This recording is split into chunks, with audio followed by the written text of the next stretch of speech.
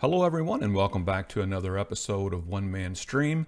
This is a follow-up episode that we did a few weeks ago when we created this graphic right here in GT Title Designer.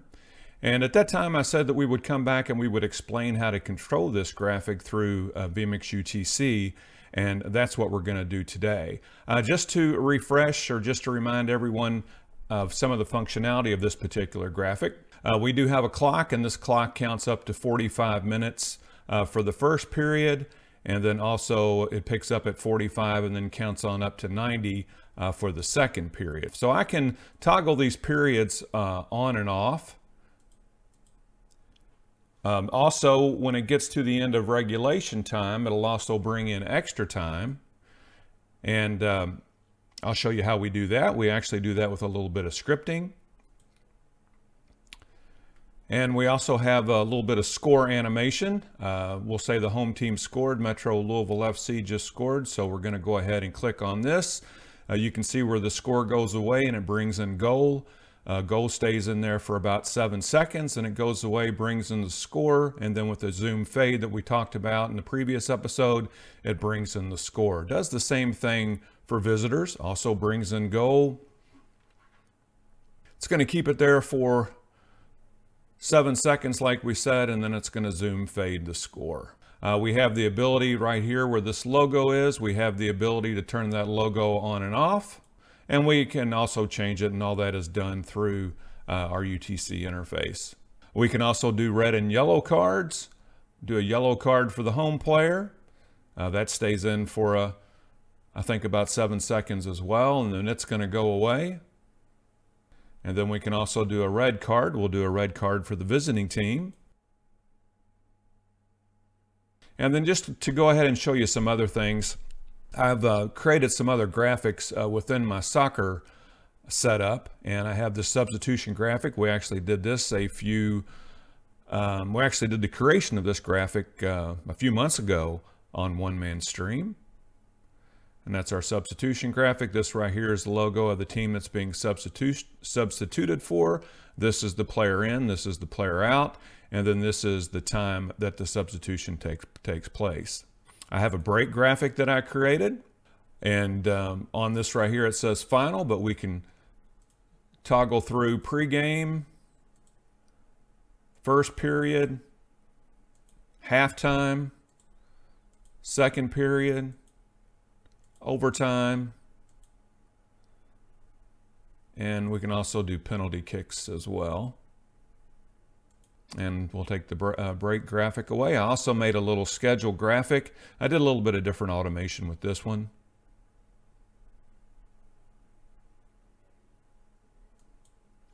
And then I have an opening graphic that we use right at the beginning of the broadcast. And then I also created a matchup graphic that we use at the beginning of the broadcast as well.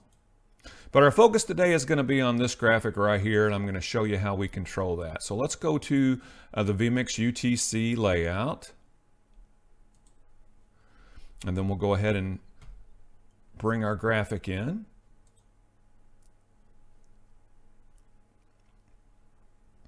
First thing is right up here with the home team and visiting team.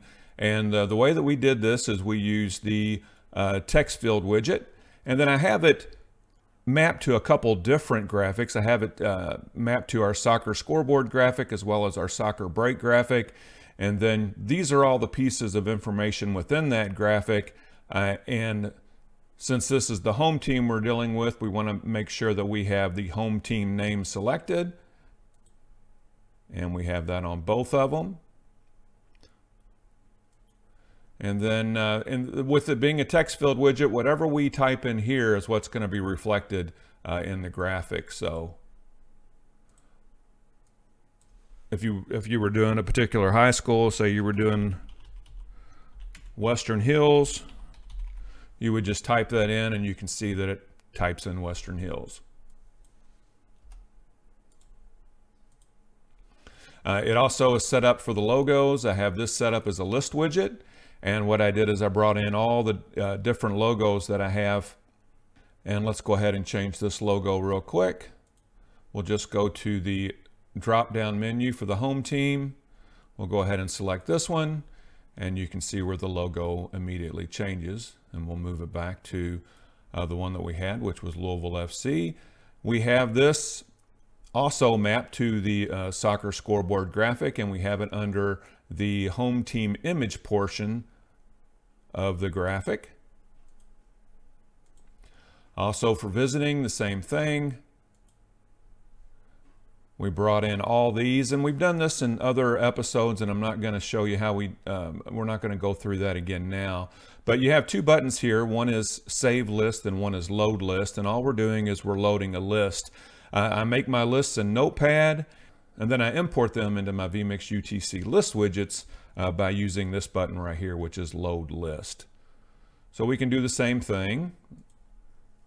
We can go over here to the drop-down menu. We can choose a different logo, and you can see that it changes on the visitor side, and then we'll go change it back. On the break graphic, you can see right here where we have the record, and that comes in, right here. These are text widgets as well, and we just have these mapped to that particular break graphic. The title mapping is through the soccer break graphic. This is the home record we're dealing with, so we want to make sure through all the elements we have in that graphic that we choose the home record text, and we do. All right, so let's get into some of the fun stuff now. The first thing I'm going to show you is how we did the automation with Vmix UTC to do the score. First of all, I'm going to show you this home score button.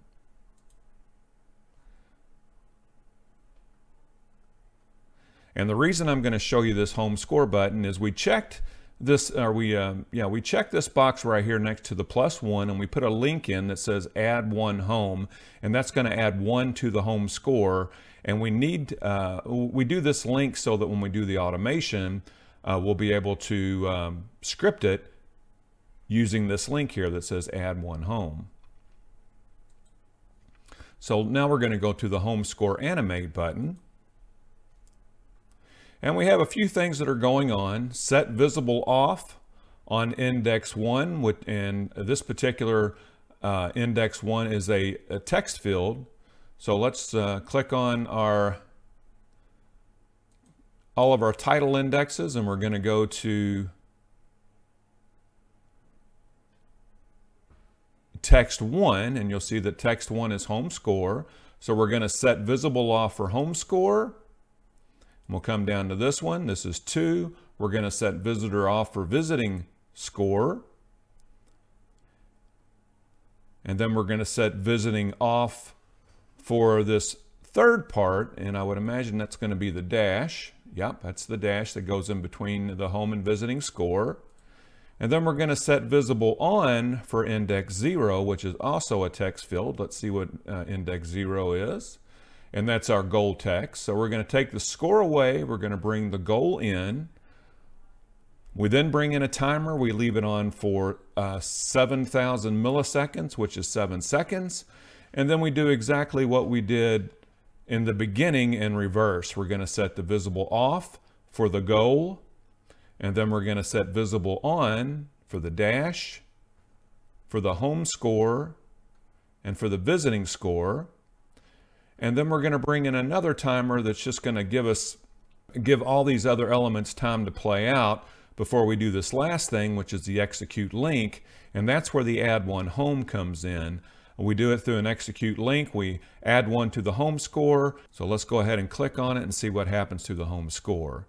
As you can see, it takes away visitor score, the dash, and the home score. It brings in goal. It's going to leave it there for 7 seconds, take it away. And then it's going to execute that final bit of information, which is the add 1 to the home score. And we're going to do the same thing for visiting score. Again, it takes the scores, the home score, visiting score away, and the dash. It brings in goal, leaves it there for 7 seconds, and then it's going to fade in with 1 additional point for the visiting team. Now, the only thing that's really tricky about this graphic is the transition from regular time to extra time. And I'll show you how we do that, but let's just go ahead and pause this right here. So we're going to go ahead and skip ahead to the end of regulation time. So I'm going to go ahead and start that. And then you'll see as soon as it hits 90 minutes, it brings in extra time and it starts counting extra time. So it's going to start counting up extra time. Well, this is the only part of the graphic that was a little bit tricky. So we're going to go up here to where it says game clock, and we're going to click on the cog. And we're going to see where we check the start and pause, and then we put these links in, start time and pause time. And we're going to go down here a little bit further, and you can also see where we mapped it, soccer scoreboard, and then we chose clock text. And this is just a timer widget is what we used. And you can see on completion, there is a command in here that says begin extra time, and I'll show you where that begin extra time is. Okay, and if we come over here under the Start Extra Time button, we'll click on that, and we'll see here that we created a command. We checked the execute box, and that command is Begin Extra Time. So when we run the command Begin Extra Time, it's going to do this right here, where it's going to run the execute link, and then it's going to start extra time. So where did Start Extra Time come from? With this extra time, we actually have a couple different things going on. We have pieces of information that are coming on and off of the scoreboard, and then we also have the timing properties that are going on as well. So the first thing that happens is we take away, and that's where this comes at, on completion, begin extra time. So let's go to begin extra time.